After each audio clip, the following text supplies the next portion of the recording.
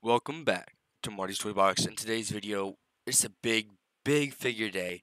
So we have all of AEW Unrivaled 4 mint on card in this video, and then a whole new UFC series is being released later tonight from Jeremy Khan himself. But first up, we do have Cody.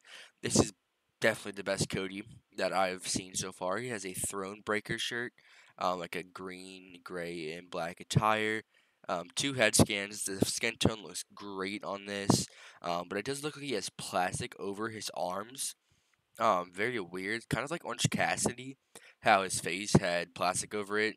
As a Midtown card collector for AEW, from personally, it's really annoying. But here's the figure out of the box. This might be one of the best works of figures they've done ever. Here's a side picture of it. He does have like the American Nightmare sort of logo right there. And there's a back of the figure. Next up, we do have Sammy Guevara.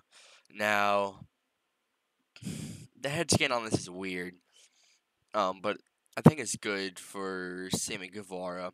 He has the sign back there that says "Hit Me Up," sunglasses, a jacket, and his head scan. His head scan looks weird, but Sammy Guevara, no offense to him, but he looks kind of weird himself. But "Hit Me Up" sign, sort of this new gimmick. There's him laying on like his side, his signature pose, and there's like a hard picture of the figure.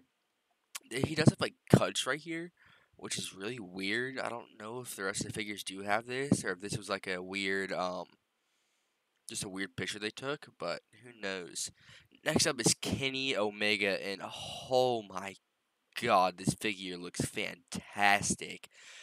They didn't release a in the box picture of Kenny Omega, but this is what they did release. He does have like his bang finger hand, his really cool tights, and then the head scan on this looks absolutely amazing. Here's a picture of him doing his pose. The hair on this, they actually got it right this time after like, what was it, 3 shots. And the next up is Matt Hardy. This kind of reminds me of literally a WWE Elite. He has a drone, like the picture that pops up with the drone, than the normal Matt Hardy figure. The head scan is not the greatest. I pre-ordered these all on day one just because I'm collecting them all, and this one as well has the plastic over his arms. So this is going to be really annoying as a Minton card collector for AEW for me personally. But he basically has the same figure in the WWE Mattel line. There's a picture of him outside of the box, side view, and then there's a picture of like the thing that pops up on the drone. And next up is Santana. He comes with a, what is that supposed to be? It's not a baseball bat. I'm not really sure what this piece is right here. He has two head scans, a flag on the back, like a bandana flag, or not a bandana, like a scarf flag. Basic attire, but the head scans do look really good. I'm really confused on what this is right here. I think it might be a sock, possibly. I don't really know. But this figure is definitely a big hit on Jazzware's part. There's the back of the figure, and then finally, last but not least, we have Ortiz.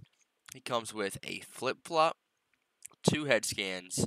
This head scan looks terrible. This one looks great.